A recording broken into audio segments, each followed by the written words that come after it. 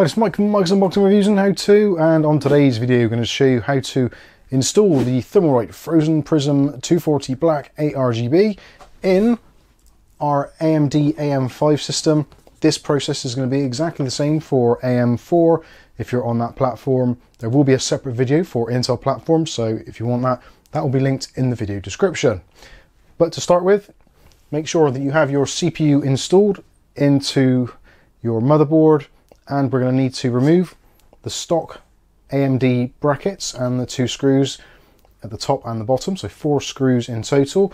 So let's go ahead first of all and remove that. Now we can remove the plastic brackets, put those somewhere safe just in case you need them at a later date. Next, from our bag marked AMD, we're going to take out our 4 pinky red spacers, the 2 brackets and the 4 bolts. You'll notice the brackets actually say AM4 on them, although depending on when you're watching this they may have updated it to say AM5, but this works fine for AM4 or AM5, and when they're actually installed in the motherboard they'll be in this orientation. So they'll be with the bolts being closer rather than being this way around, with them being further apart. Okay, so next we can install our brackets. So put the plastic spacers on top of the 4 mounting holes.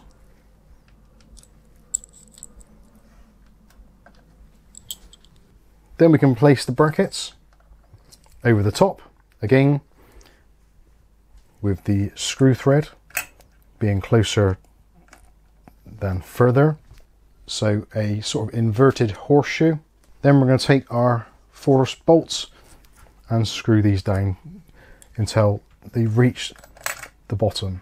If you're doing this on a PC and it's actually in the vertical orientation, if you just do one up lightly, you can still move this around a little bit and it will actually hold the other pillar in place on the other side. Do up all 4 screws until they bottom out and you cannot turn them any further. When that's done, it should look a little something like this. The next part would be to identify on your motherboard the appropriate headers for your AIO pump and also your CPU fan header. If you can't quite see, sometimes a flashlight or torch might be useful to see some of the smaller text on the board. You can see here we've got 2 CPU fan headers, the lower 2, and the one at the top is our AIO pump header. Let's go ahead and connect those up. Alternatively, you can use the included splitter, which has a 4-pin PWM style header on it. Plug this one into the one which is marked CPU fan, and then you can plug in the fans on your radiator into this connector. You must have one connected into the white header, that is the one which actually has the sense wires, and the others just replicate the signal. If you've got the 2 fan version, the 240mm, you only need to plug in 2 fans. If you've got the 360mm version, you plug in all 3. Alternatively, with the 240mm version, you can plug in the AIO pump as well. This isn't entirely recommended, but you can use it in a pinch. At this point here, we've got our cables connected, so the pump header is plugged in to the CPU pump, and also we've got our other splitter box which is plugged in here, and I've passed the cable through to the back so I can wire that up a little bit easier and make cable management a little bit more simpler. This cable here is going to the pump. We can cable manage this after, once the pump is in its final position. At this point we've got some choices to make depending on the orientation of the actual radiator. Now if we take a look at the radiator, you'll notice that the fans are pre-installed, and on this model the cables are coming out of this side. So it would make a lot of sense for us to make life easier and to install the radiator in this orientation with the pipes towards the front. This way we can then coil the pump head around and it should look quite nice. Alternatively, if you wish to swap that around and change it the other way, you will likely need to remove the fans from the radiator and turn them around 180 degrees in the rotation rather than the blade direction, just so the cables are actually at the back. The choice is entirely up to you. For simplicity for us here, I'm going to be wiring it this way round, just so we don't have to take the fans off again.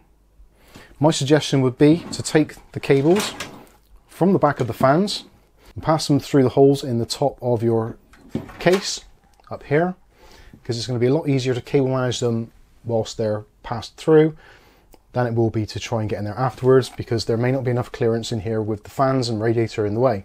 So I'm going to pass the cables through, and then we can offer up the radiator and attach it to the top of the case. Obviously, if you're putting it in the front, the same things sort of apply.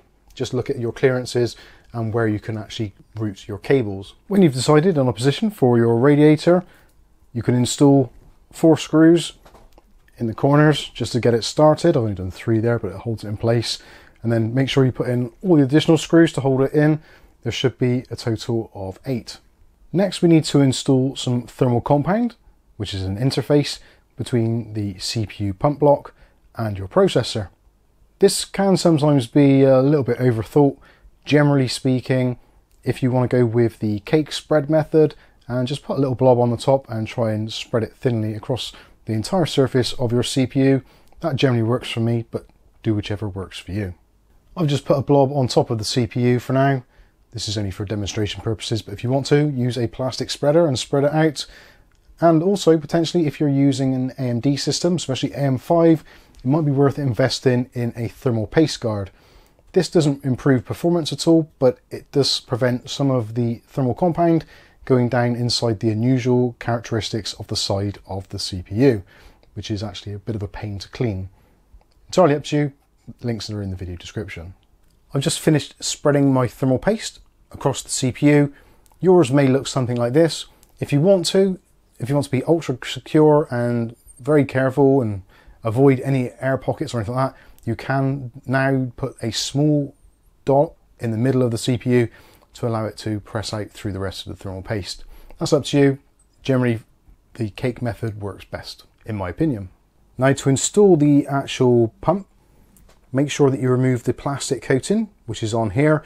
That is to protect the surface in transit and is a thermal insulator. So if you install this with the plastic piece attached, your temperatures will be absolutely horrible. What we want to do when we're ready is to match up these 2 sections here and here with the 2 standoff pillars on the brackets here and here.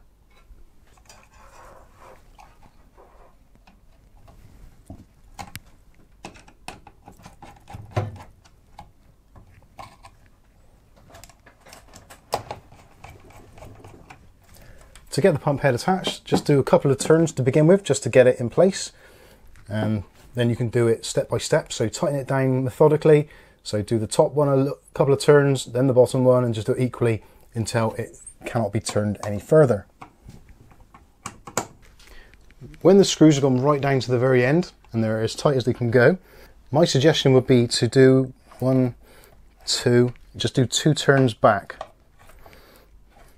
There is something about the mounting pressure with AM5 processors, so if you've got too much pressure actually on the CPU, you can get some odd behavior with the RAM or the system actually posting.